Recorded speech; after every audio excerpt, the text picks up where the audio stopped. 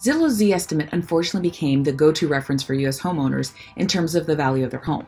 This was always something that's frustrated real estate professionals like myself because we knew it wasn't always accurate. But when Zillow tried to use its algorithm to buy and sell homes, it misread the market in a severe way. The company's instant buyer program, which is better known as the iBuyer, launched in 2018 in Phoenix, where Zillow and their subsidiaries started quickly using the algorithm to value, buy, and sell homes. It joined a rapidly growing market in Arizona, where Opendoor, Redfin, and Offerpad had already been buying and flipping homes since 2014. The principle behind iBuying is simple. These companies leverage the power of big data, and they estimate the price they think they can sell a property and then offer a really low offer, lower than a traditional buyer. But they make it attractive by guaranteeing its cash offer and a fast closing, potentially leaving thousands of dollars on the table for sellers for the sake of convenience. Once an iBuyer owns a home, they work quickly to renovate it, the property, relist it, and in theory for a profit.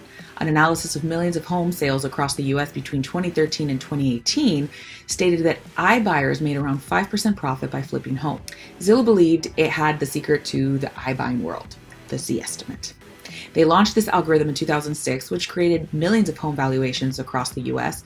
before it was actually put to work estimating the possible price of properties Zillow itself would buy. We saw in March 2020, all activity in housing markets stopped as the world shut down and economic uncertainty reigned.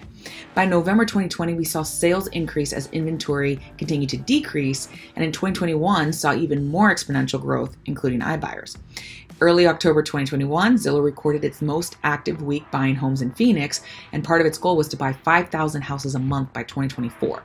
We saw the same in Orlando, one of the other markets that Zillow targeted consistently. Then suddenly, Zillow stopped buying all around the country. It became clear 1 month later.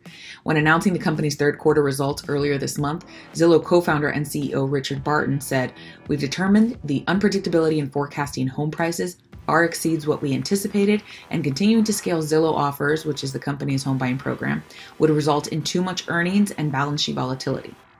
So Zillow completely halted their iBuyer program and said it would cut 25% of its workforce. Barton told analysts that the premise of Zillow's iBuying business was being able to forecast the price of homes accurately 3 to 6 months in advance. That reflected the time to fix and sell homes that Zillow had bought. But the forecast proved inaccurate in the 2021 shift of the housing market. In the second quarter, Barton said Zillow was actually able to sell homes for 5.8% more than expected, but by the third quarter, Zillow was selling homes for 5 to 7% less than it forecast. Zillow's competitors also slowed down buying in October. Now, problems for Zillow came when they started purchasing properties above market value based on their Zestimate program, only to find that the numbers didn't hold up and they were quickly bleeding profit.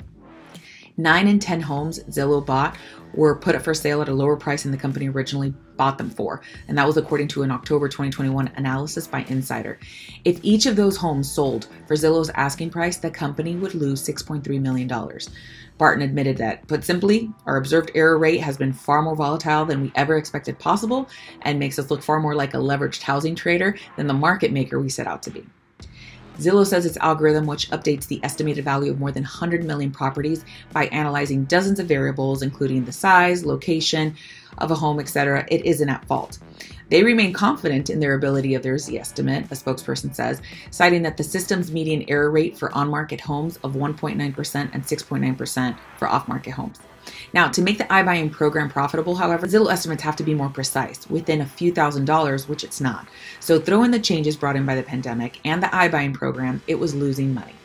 Experts say if Zillow had stayed in the bounds of the algorithm valuations, they may not have had this problem, but there are valuations of homes outside of the cookie-cutter homes that Zillow's algorithm just doesn't understand. We've seen that in our market over and over. They don't understand rural properties, custom homes, land value, lakefront versus a corner lot without a lake in the same community, and so on and so forth. Many experts in the real estate industry have different thoughts as to why it failed.